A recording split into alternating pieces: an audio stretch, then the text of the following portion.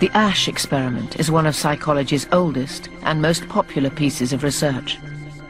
A volunteer is told that he's taking part in a visual perception test.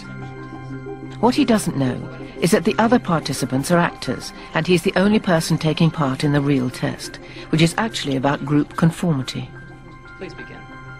The experiment you will be taking part in today involves the perception of line length.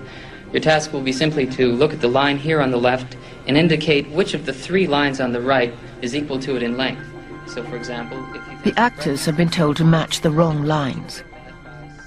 The volunteer will be monitored to see if he gives the correct answer or if he goes along with the opinion of the group and gives the wrong answer.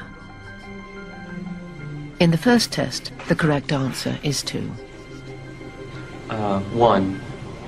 1. 1.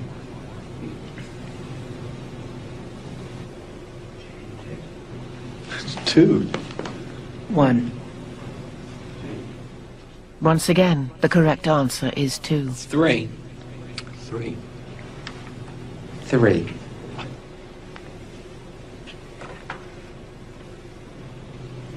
3. 3. The Asch experiment has been repeated many times, and the results have been supported again and again. We will conform to the group. Again, we're very social creatures. We're very much aware of what the people around us think. We want to be liked.